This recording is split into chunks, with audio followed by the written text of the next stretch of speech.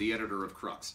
Right now, the world is on edge, afraid of a possible nuclear confrontation triggered by a crisis around North Korea, and in particular, North Korea's threat to test fire ballistic missiles at the U.S. island territory of Guam. Looked at through Catholic eyes, here are 3 things you need to know about this critically important story.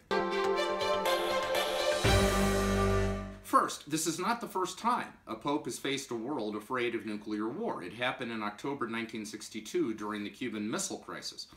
At that time, a famous October 25th Vatican radio broadcast by St. John XXIII was later credited both by U.S. President John Kennedy and Soviet Premier Nikita Khrushchev with helping to defuse the crisis.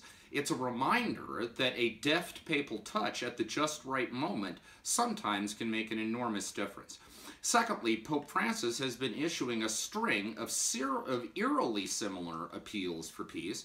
In April, for instance, he recalled that a nuclear war would wipe away a good part of humanity, a good part of culture, virtually everything, he said. It remains to be seen if Francis's cries from the heart will have the same impact as those of his famous predecessor. And finally, third, the Vatican is interested in promoting dialogue with North Korea not simply to defuse the possibility of a nuclear conflict, but also because of the situation facing Christians in the country. It's one of the world's worst persecutors of Christians. There are thousands, if not tens of thousands of Christians, including whole families, languishing in hard labor camps.